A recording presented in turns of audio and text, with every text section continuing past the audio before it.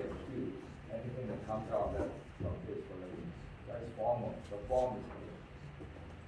The difference between those, the ones that you're going to learn today, these are called informal. Informal fallacies is that the form itself doesn't tell you whether it's fallacious or not, right? So, for example, if a party has a structure, so and so says this, therefore it must be true that structure. But looking at the structure won't tell you whether an instance of that is fallacious, not going to judge whether or not it's so and so as in what expertise, whether or not things like that, or whether it's biased, all that kind of stuff. So it's informal. The content matters in this kind of cases. Okay? So the important thing to remember is, of course, there is no argument of fallacy. These things are important because they are common. They're all logically bad arguments, but psychologically they can be quite persuasive. Psychologically persuasive. False cause, for example, right? Extreme generalization is something we have a tendency to make these kinds of mistakes. So knowing them is important because then when you face these fallacies, you know how to handle them. And they are in part of the test. I include that in the test. So we need to be able to identify different methods, right? What policies being committed and what, how the test is done. So that's we need to keep in mind when they teach. Keep in mind after they heard from them. Do I now understand the authority? Can I explain it? Am I able to recognize it when I confronted with what? Right? Then I evaluate each case in mind. So I want the first group to start. I think just come up here and do that. Introduce yourself first. And then, yeah, okay. So remember you're teaching, so don't go like this, take your time. But don't go beyond, please don't go beyond 40 minutes. 40 minutes max. Okay. And of course, if you have questions, please do ask. And at the end of the presentation, I think they will give you a kind of quiz, either using Kahoot or some other platform. I want maximum participation. Try and participate, but you have to understand.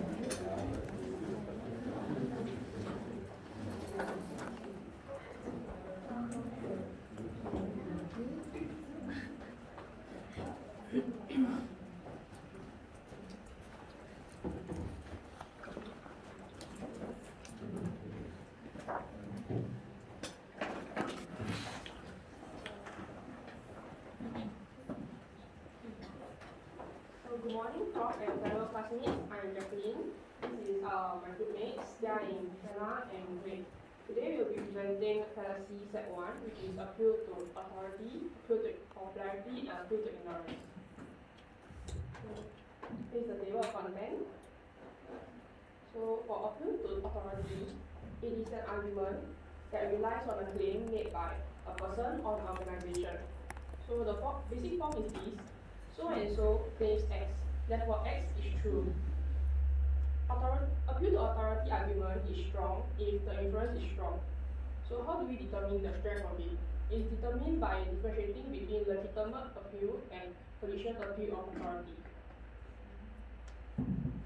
So these are the three types of authority. So the first is legitimate appeal to authority. Only this type of appeal to authority is not fallacious. That means the inference is very strong. And then for second and third, appeal to unqualified authority and appeal to anonymous authority. These two types are the common types of fallacious appeal to authority, which means the inference is very weak. So it's not reliable. So in order for it to be considered as a legitimate appeal to authority, these 6 conditions must be met. So firstly, the claim must be made by a relevant expert. That is someone that has certified knowledge or skill in a particular area. So secondly, the expert must be identified. It should not be biased as well. Then following, the claim made must be within his or her area of expertise. So this area of expertise, right, it must be legitimate as well. Then, lastly, the claim must be agreed among experts within the field. So, if any of the conditions not met, it will be considered as positions appeal to authority, which means it's a weak argument and we shouldn't rely on it. So, here are some examples of legitimate appeal to authority. So, I'll go through them in a while. So, for US Department of Health and Services, they claim that smoking causes cancer, heart disease, stroke, lung cancer, and many other diseases. Therefore, smoking is bad for health. Then Albert Einstein claimed that laws of physics are the same for all non-accelerating observers in his theory of relativity. Therefore, the speed of light within a vacuum is the same no matter the speed at which an observer travels. So lastly, Dr. Vivian Tan, the head of dental department at Tan Tock Seng Hospital, recommends that I undergo a GA surgery to remove my wisdom tooth because I'm very scared of the procedure. Therefore, a GA surgery will be a better option for me. So all these are examples of legitimate appeal to authority. So let's zoom into example 3, and then we see how it actually meets the 6 conditions. So for this, firstly, relevant expert in this case is dental specialist. Dr. Tan is identified to be the head of dental department at Tan Tock Seng Hospital. So she is a relevant identified expert. To be qualified as the head of dental department, she should be objective. So recommendation is within her expertise, and dental is a legitimate area. Sorry, my slides didn't come out. Yeah. So to be So dental is a legitimate area of expertise, and there is a general agreement in the field that GA surgery is to be recommended to people who are very scared. So we can conclude that all these conditions are met, so it is a non-pernicious appeal to authority. So here are some examples of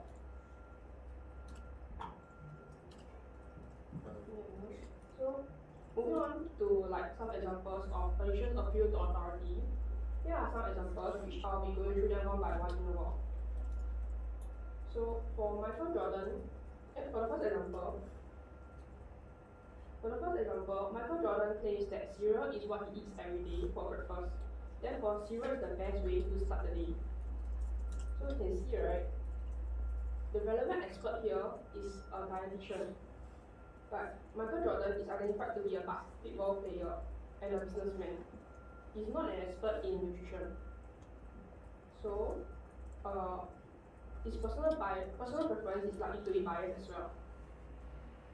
Recommendation is not within his expertise, this is not a relevant expert.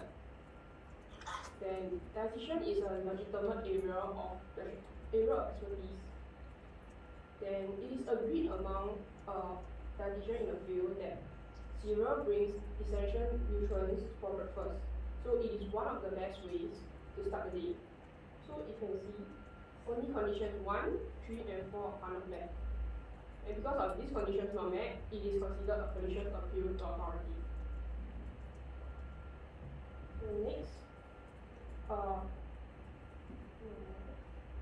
so when conditions 1 and 4 are not fulfilled, this is considered the typical type of appeal to authority, which is pernicious. This is known as the appeal to unqualified authority. What it means is very simple. It's just that the claim is either not made by someone that is relevant, like a relevant expert, or the claim is not made within the person or the organization's area of expertise. So they are not qualified to make this claim. So their relevability regards to the claim false. And reliance upon the claim of such person or organization will become pernicious. So moving on to example 2. A professional feng shui master claims that mirrors in the bedroom should not face the bed. Therefore, I should not put any mirror facing the bed. So let's test. So the relevant expert in this case is a feng shui practitioner. And in this case, the feng shui master is a relevant expert but he or she is not identified because we don't know who is it. There's no names or anything. So, being a professional feng shui master, it should be objective. Then, recommendation is within his area of expertise because he's a feng shui master.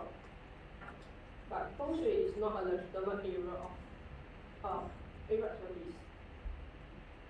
There is general agreement in the field that mirror-facing beds can cause bad dreams and nightmares, so it's not advisable. So you can see, right, only two conditions are not met, which is 2 and 5. When two conditions are not met, it is a malicious appeal to authority. So when condition 2 is not fulfilled, this is also called appeal to anonymous authority. Why? Because we don't know who named it, like who is the one who is behind this name. So it means that we do not know whether they actually have real expertise behind this, like identified area expertise. So reliance upon the claim of such person or organization is fallacious. Yeah, actually, I think we need to speed up a bit because we don't have enough time. So moving on to the last example, example 3, according to NHS info first aid guide, to treat a general burn, you should run running water over the burn area for 20 minutes. Therefore, loop running water should be used to treat a burn.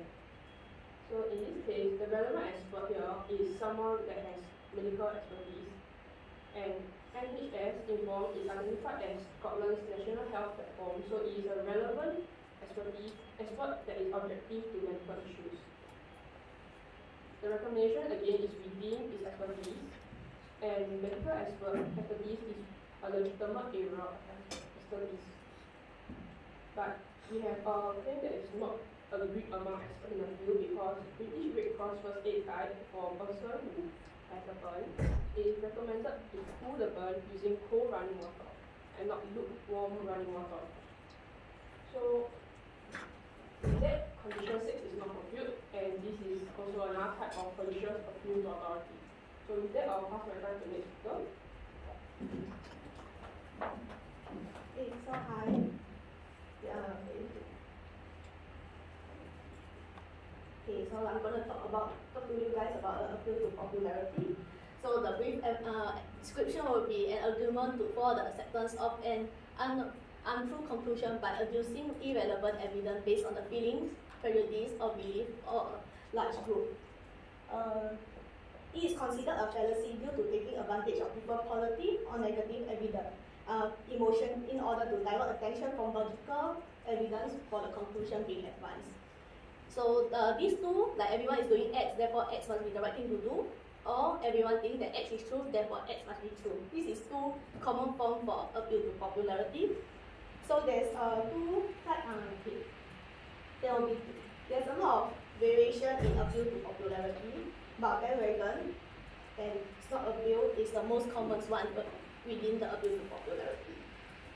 So, okay, snort appeal is a fallacy of attempting to prove a conclusion by appealing to what an elite in society thinks or believes, and snort appeal make the case that using the product means make the consumer more smarter, richer, or better than anyone else. So, and these advertising slogans are very commonly used for snort appeal. So these are a few examples, like the Rolls Royce type, yes, and the Godiva chocolates.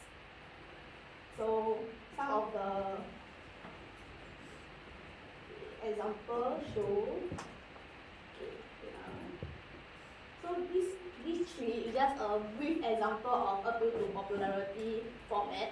So for the first example, like a 2005 Gallup poll found that an estimated 25% of Americans over the age of 18 believe in astrology. So that's roughly like 75 million people. Therefore, there must be some truth to astrology. But you know that it's not true. Popularity of the belief in astrology is not related to the truthfulness of astrological claims. Beliefs are often cultural means that get passed on from people to person based on many factors other than truth. And for example 2, it's kind of a classic example of snort appeal. because Wheaties is like a US breakfast cereal, and then it's featuring prominent athletes eating it. So they're trying to say that because Wheaties is someone that the champion ate, so you should eat Wheaties. And for example 3, is a classic example for bandwagon. Like during the obstacle course, Daniel believes that going left will get them out of the maze, but everyone thinks that they should go right. That's why Daniel go with the group. So it's like the majority think that they should go right, then you should go right too. This is a classic thing that we always do. Like under like FOMO in a real life situation where your friend tell you to do something and everyone do it, then you do it also. So there are also the non-fallacious type, where it's a field that is not irrelevant because what most people believe does in fact determine what is true. Some of the few things that you can take note is their general usage of words, standard use of symbols, grammar. But the thing is, you have to take note of the number of person who believe a claim can be because it can be a probable evidence for the truth or conclusion. But without further information about the case in point, the number of persons cannot be directly related to the truth. So these two are some of the example of non-fallacious type appeal to popularity example. Like for the first, because physicians has the knowledge of high-fat diet, hence it is not really a non-fallacious appeal to popularity. And for example 2, because in Japan, bowing is an important etiquette that is learned from a young age. And bowing can be used to signify emotions, including appreciation, respect, remorse, or gratitude. Hence, it's a non-fallacious appeal to popularity. So next up, I'm going to give you some of the example, like more example and more explanation for appeal to popularity. So this is the first one. Okay. So it's just in general, for this whole passage, this governor is trying to argue that every businessman present gift to public official in return in helping them. Because every businessman do that, therefore public official acceptance of gift is an acceptable practice. And you know this is fallacious because even though that many politicians accept gift from business, does not make the practice acceptable. This is a form of bribery, and then you know that it's fallacious. So for the second one, I think it's very common that during your underage, when you're not legal, then you start drinking because your friend tell you to do so. So this is considered a fallacious appeal to popularity.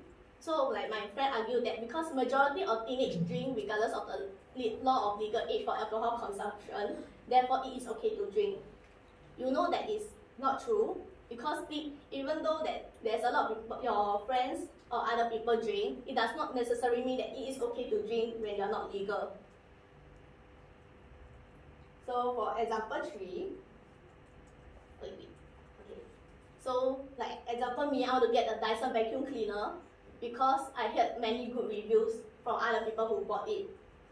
But for this case, it is a non-fallacious appeal to popularity because each individual here have their reason in making that claim that Dyson's vacuum cleaner is good.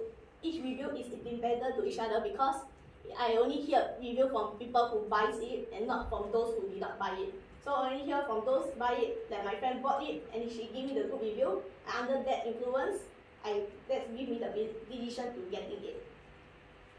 So for the fourth, I think I'm not very sure for you guys, but when I'm young, my parents trying to ask me to drink chicken essence every day because they think that chicken essence make me smarter. But for this type of argument, it's actually a fallacious one because even though it's true that maybe there's a few kids score better when they drink chicken essence, but there's no correlation between them drinking chicken essence and getting a good score. And it does not necessarily mean that drinking chicken essence will make you smarter. And lastly, this is one of the classic ones. So this is a fallacious appeal to popularity where majority buys a house because it's the best investment, therefore you should buy a house. this is common like argument between people whether thinking that buying a house is a good investment or not. But you know, this is fallacious appeal to popularity because simply because everyone thinks that buying a house is the best investment, you should buy. But you know that buying a house is to have a roof over your head, and in fact, actually that is a terrible investment. So these 5 examples is just like a common real life example that you can face every day, like a situation, so that you actually next time when you bound to have such situation, you can think about how actually is this fallacious or is this not fallacious appeal to popularity. So next I'm going to pass it to Min Hui to talk about appeal to ignorance.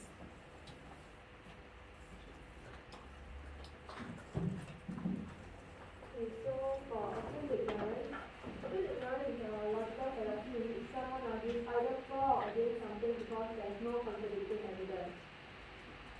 So this is one of the examples of appeal to ignorance. You can't prove that you are innocent, therefore you are guilty. So for appeal to ignorance, there are 2 main practices. One of it is ignorance, and the other one is the lack of proposing evidence. The 2 logical forms for appeal to ignorance are the affirmative form and the negative form. So firstly, for the affirmative form, the affirmative claim asserts that a particular conclusion must be true since there is no evidence against it. And the format can be seen in the box here, where the first thing is there is no evidence against X, therefore X is true. So one example for the fallacious affirmative form of appeal to ignorance is as shown. No one has ever proven that UFO haven't visited Earth yet, so I believe that they have. This is fallacious because the affirmative claim is made based on the lack of proposing evidence instead of the evidence that supports the claim. Next, we have the non-fallacious affirmative form of appeal to ignorance, and the example is as shown. My boss finds my work to be perfect because he had never complained about it. This is non-fallacious because most of the time, bosses will complain about our work if they find problems with the work done. But in this case, since there are no complaints made, you can conclude that the work submitted is perfect. So, secondly, we have the negative form. In the negative form, the negative claim asserts that a particular conclusion made must be false, since there is no evidence supporting it. And the format is as shown. There is no evidence to support Y, therefore Y is not true. So one example for the fallacious negative form of appeal to ignorance is shown. No one can actually prove that God exists, therefore God does not exist. This is fallacious because the negative claim is made based on the lack of opposing evidence instead of the evidence that supports the claim. Next, there's the non-fallacious negative form of appeal to ignorance example. And there's no evidence for the existence of the Loch Ness monster, therefore the Loch Ness monster does not exist. And for those who doesn't know what Loch Ness monster is, it is the one shown in the picture there. Yeah, and this is non-fallacious because if Loch Ness monster does exist, it surely has left many evidence behind, just like the dinosaurs, which left behind fossils and bones. So since there's no evidence of Loch Ness monster existence is found, we can therefore claim that the Loch Ness monster does not exist in the first place. Okay, so in summary, this is a comparison between the both forms. And the similarity of the both forms is that the claims are made from the lack of evidence to support it. And the difference is that in the affirmative form, when the person made a claim, claims that X is true. But in the negative form, the person making the claim says that X is not true. And this is an example to compare like the both forms. And for the affirmative form, you cannot prove both don't exist, therefore they must exist. And in the negative form, you cannot prove that both exist, therefore they don't exist. So the difference is like the last part, the claims being made, like true and not true. Yes. Next. So this is one of the real life examples. So in 1950, Senator McCarthy was questioned about the 40th name on the list of 51 names of people that he claimed were communists working for the US Department of State. So to answer that question, he replied that he did not have much information on these except for the general statement of the agency that there is nothing in the files to disclose his communist connections. So this is an affirmative form of appeal to ignorance because he says that there is nothing in the files to disclose his communist connections, which says that he doesn't have evidence to to support his claim, and instead merely rely on the opposing evidence. So the alternative claim rate is that the particular person on the list of 81 names his claim to working for the US Department of State has communist connections. And this is fallacious because there's no spread of relevant evidence presented against any of the people charged by Morgan McCarthy, yet for several years he enjoyed great popularity and power, on which time to live many innocent lives. The next part is going to facilitate the piece. Thank you. Hi, after learning about the three types of fallacy, we will be having a short quiz to test everyone's answer. So this is the code for recap. You can scan the QR code or participate on the laptop.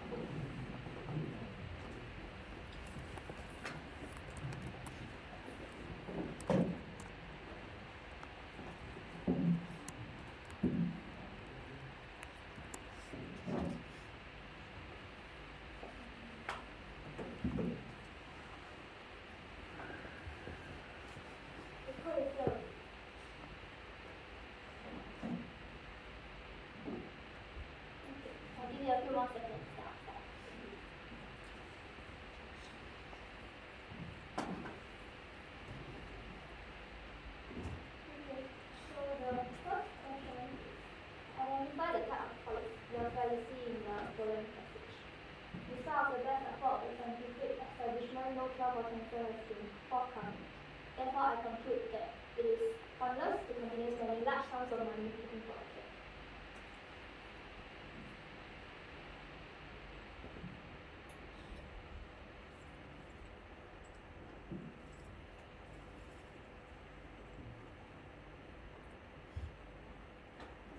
There's like 10 more people. Yes.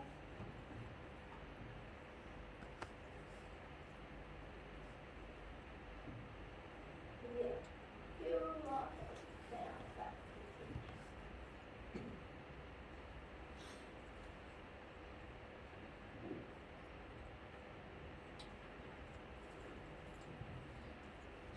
Okay, so this is actually a appeal to ignorance. As majority got it correct, because the conclusion made that it is pointless to continue spending money on research for cancer is based on the fact that there is no cure for cancer so far. So this is based on contradicting evidence. Therefore, it is an appeal to ignorance. Okay, the second question is identify the form of appeal to ignorance fallacy and determine whether it is fallacious.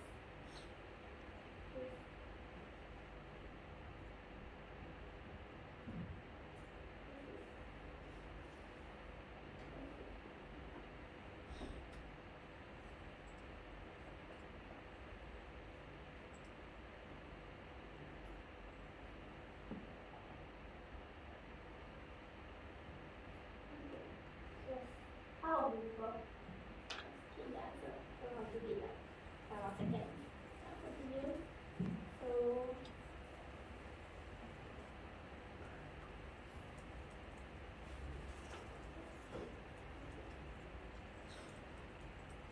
So for this, okay, let's just be like a bit of a divide.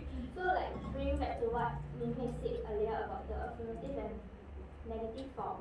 We can tell that this is actually negative and non-fallacious based on the conclusion that we conclude that no, unicorns do not exist. So it is a negative form. And this is non-fallacious because unicorns do not exist in the first place. So there is no evidence to prove the existence of unicorns. So this is negative form and non-fallacious. Yeah. Question 3. Identify the type of fallacy in this short argument.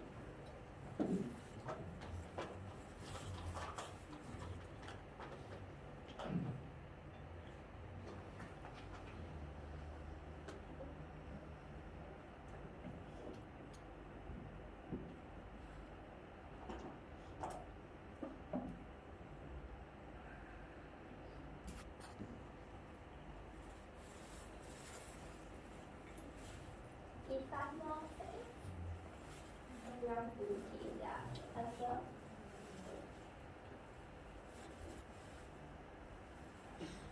Okay, so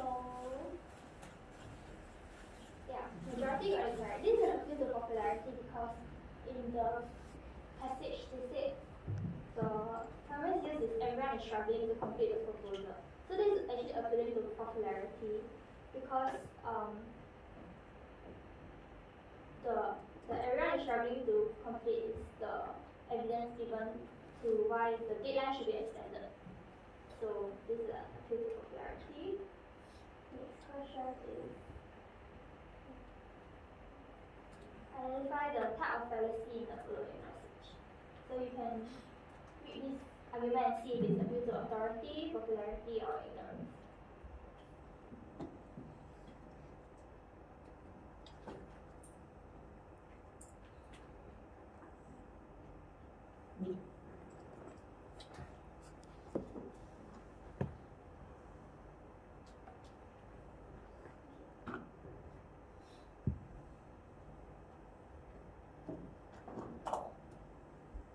Like 5 more seconds.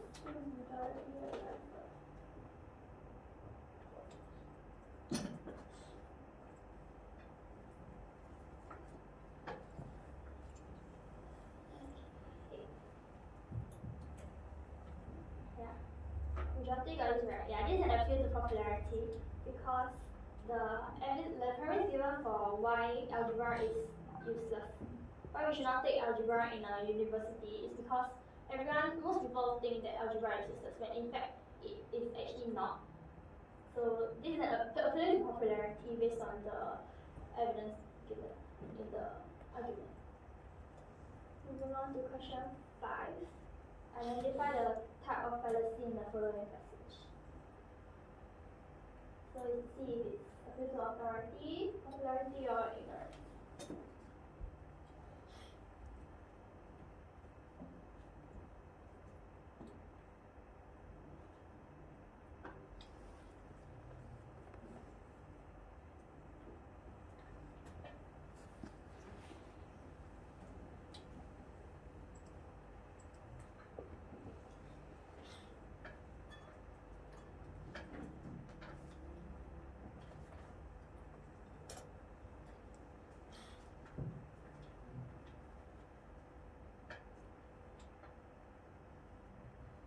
Okay, so this is actually an appeal to fallacious appeal to authority, because the authority used is the late Ellie Halverson. She's an expert in the field of like bridge, but she's commenting on like politics of the United Nations. So she's not qualified to be making this comment and to be used as a reliable authority. So this is actually a fallacious appeal to unqualified authority. Moving on to question 6. Identify if this argument is fallacious or non-fallacious.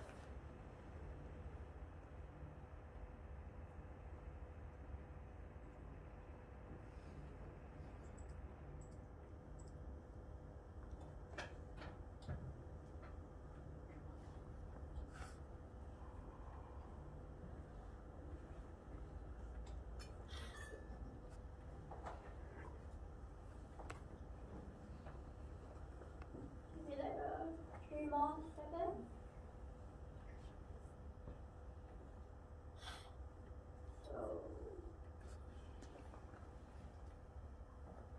Okay, yeah, okay, this question is a bit confusing, might be a bit like challenging because it seems to be fallacious, but this is actually non-fallacious because the common belief could be mistaken. But this can be argued that previous student opinion provides evidence for the degree of difficulty. So this is similar to one of the example that Shana gave, like the reviews of the Dyson vacuum cleaner. So because each person's opinion is independent of each other, like they are not dependent in a way that people only agree because other people say so. This is because they experience themselves and they do find it like that the logic course is easier than math course. That's why this is non-fallacious because since it's independent of each other, it can provide reliable evidence for this argument. Moving on to question 7. Identify the type of appeal to authority in this argument.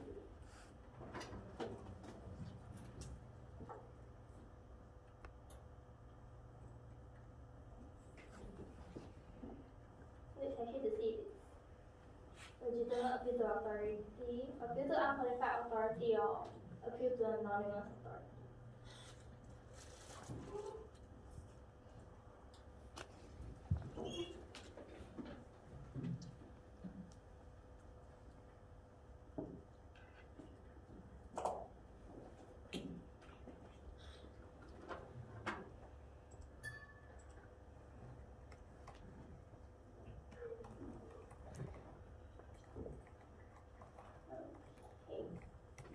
So this is actually, yeah, majority got it right. Okay, so this is actually appeal to unqualified authority. Because even though the CFO of DBS Bank is an expert in his field of expertise, but he is not an expert in like fashion. So using him as an authority for this argument is not reliable. So it is a fallacious appeal to unqualified authority. Moving on to question 8. Identify if the passage below is fallacious or non-fallacious.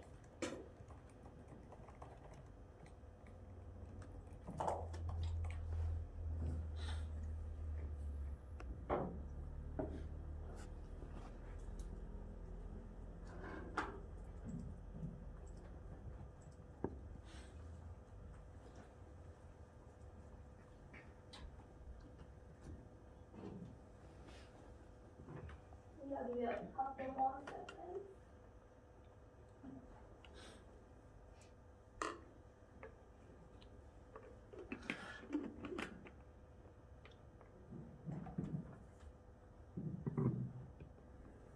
Okay, so yes, everyone got it correct. It's a fallacious appeal to authority. Because Brad Pitt is actually a famous actor, so he might be considered as an expert, but he's not a dietitian or like a nutritionist. So he's not qualified to be making, like, being used in claims for like stuff related to nutrition, which is like vitamins in this case. So this is actually a fallacious appeal to unqualified authority. Now the last. No time limit. All right, thank you very much, group 1. The rest of you have questions or not? Before we move to the next group, any questions?